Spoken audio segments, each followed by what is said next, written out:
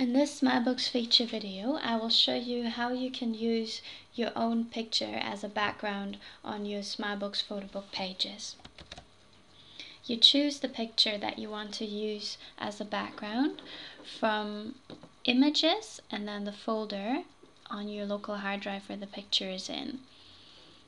You see little thumbnails down here. You move in the picture by drag and drop like this.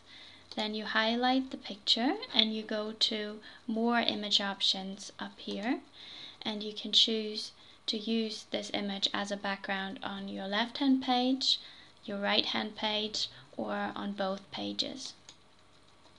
If you click on the picture, you can move it down so that you see the right caption on your pages.